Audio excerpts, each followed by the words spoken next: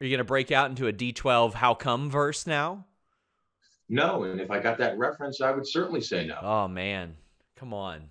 Come on, Richard Holliday. The D12, what is that? I mean, fill me in. It's Eminem's group. Listen, Eminem is a solo artist. Okay, if you had a group, it must have not been that good or well received. Listen, you're getting super off track. I don't really care about D12. Seriously. Where's this coming from?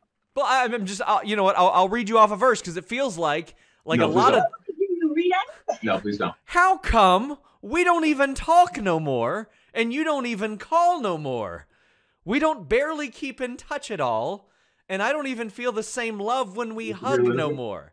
This is a joke. Is this serious? I heard it through the grapevine. We've been beefing now. Please stop. After all the years we've been down.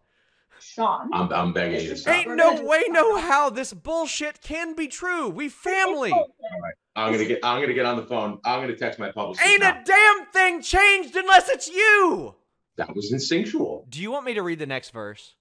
No. Oh. I mean, he's not gonna reach out to me. He's scared. What's he gonna say? Hey, Richard, I know I was a big, dumb, juiced up idiot. I know I never had your back.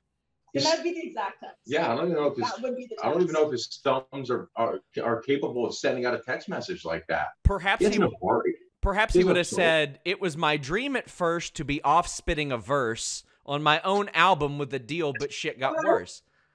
Sean, I'm not laughing because like you're funny. I'm laughing because this is literally the biggest joke of an interview I've ever done.